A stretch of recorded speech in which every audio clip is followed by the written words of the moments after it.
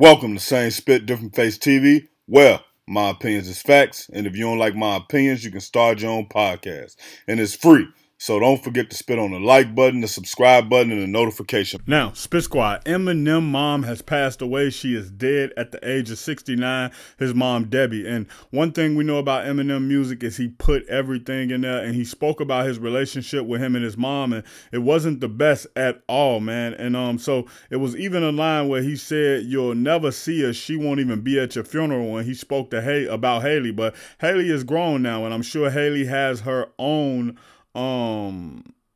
thoughts and opinions now, so I'm definitely sure that she'll be at her funeral. But now I wonder, in hindsight, how does EMINEM feel about this situation, that now his mom is actually gone, that time has passed, that he's had a chance to mature, maybe she's had a chance to mature, maybe he's matured to the point where he can see where he played a role in making things worse, or maybe he played a role where he felt like he could have reached out more when he didn't. In hindsight, I always tell y'all this is 2020, man. At the end of the day got to end. So you get to the end of some of this stuff that's going on, and you start realizing, like, yo, what was we into it for?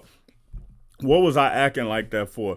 And most of the times it be just because you be hurt by the situation. It don't be, well, I ain't gonna say it don't be because the person did something, because the person definitely could have beat and did something, but it mostly be about the hurt, and you just be lashing out at the things that happen. So EMINEM, man, it's a crazy situation right now, but you know, his mom passed away, but I doubt, he's super private too, so I doubt he put out a statement about this.